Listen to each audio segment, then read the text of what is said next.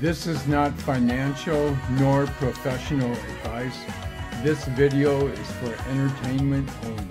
Hey everyone, the last 2 weeks has been an event. It's been an event, a recurring event. You might be waking up each day feeling like you're in Groundhog Day because it keeps happening over and over again, that the market is really being driven by the giants of the markets, the FANG stocks, which includes Facebook, Apple, Netflix, Google, and usually Microsoft is thrown in too because it's such a major stock.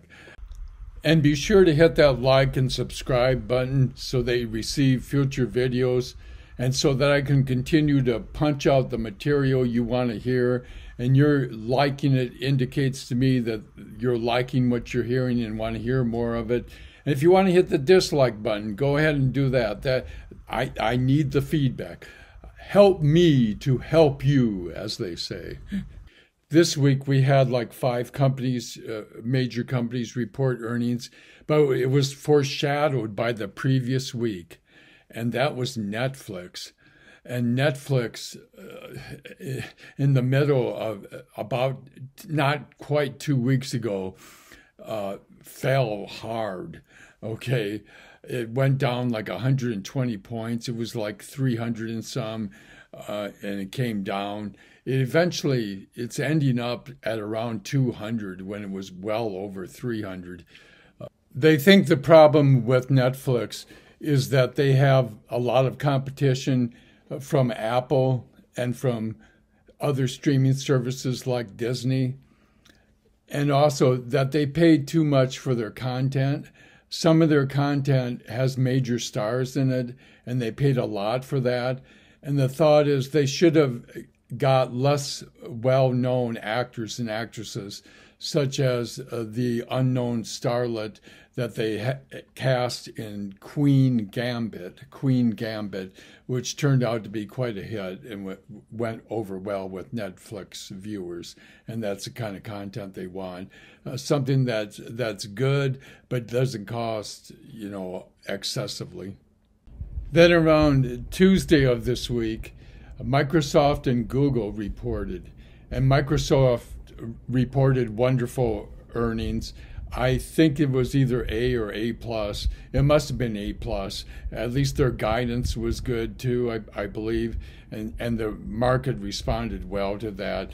And basically, Microsoft held up the market in the early part of the week. Google's earnings were good, but there were some concerns. Their YouTube ad revenue was less than they thought it should be. So I would say Google turned in like an A minus report. But Google has a 20-for-1 split coming up, and that should help it in the future. I expect it. Under any normal market, it would recover, but there's factors with this market why Google's being gobbled up in the general negativity of this market. The next FANG to the rescue was Meta Platforms, previously known as Facebook. Its symbol is still FB for Facebook. I can't help but call it that. But they came to the rescue on Wednesday. Now, this is a case where Facebook's previous earnings were so bad that they lost like a third of their value, okay? They went like from the 300 to 200. And now, this report, I was ready to short it, but I wanted to wait just because this market is so uncertain. I thought it would be mediocre, and the good news is it was good earnings generally. Okay, at least they didn't lose followers like the previous quarterly report showed that they had for the first time lost 100,000 viewers, and they were expected to gain maybe 1 million viewers. So at least this time they didn't lose any viewers. But the report, in many ways, was not that great. But I think it's an expectations game. everybody like me was expecting them to continue losing people, and they didn't lose more viewers.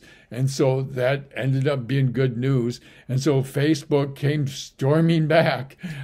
On Thursday, Facebook was humming along in the 200s, and it ended up around 205.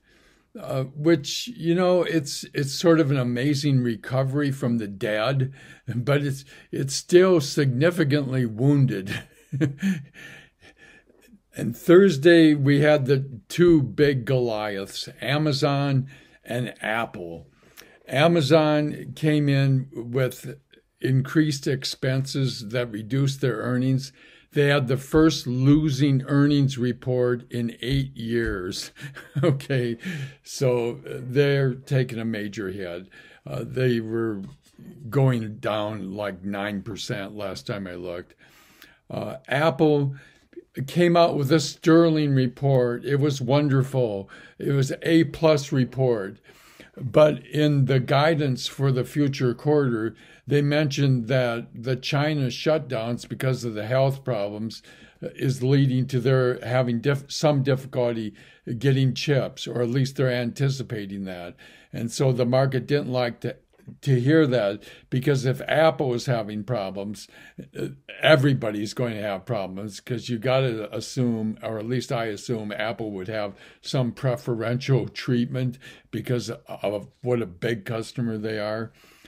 So it concerned me that Apple came out with a wonderful report, stellar report, and the reaction after hours was, oh, well, you said there might be problems in the future. You're going down. It went up 7 points before it closed on Thursday, and it went down 4 points in the after hours. And so, again, it's the expectations game. In Apple's case, they had positive expectations that they were probably going to beat earnings. And so it wasn't that big of a surprise that they had a good report. But this was a wonderful report. And I think this just points to the difficulties with this market. And I'm going to go into those in some detail in the next video and tell you what I'm doing about it. For now, I'm kind of holding off and watching the show, but I am going to take some action, and I'm going to talk about the negative factors in the market, why I'm not impressed with it, and what I'm going to do about it. Thank you for watching and listening. Be sure to like and subscribe, and hit that notification bell if you want to be notified for future videos, and I will see you in the future. Thank you.